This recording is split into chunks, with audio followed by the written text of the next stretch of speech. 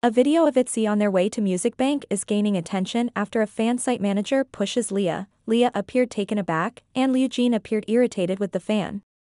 Leah looked sad even when they were posing, although it's unclear whether this was due to the fan or whether she's not feeling well. It's not the first time fans have pushed idols to get better photos of their bias, but many questioned how a fan could easily pass through when there is security that should be protecting idols.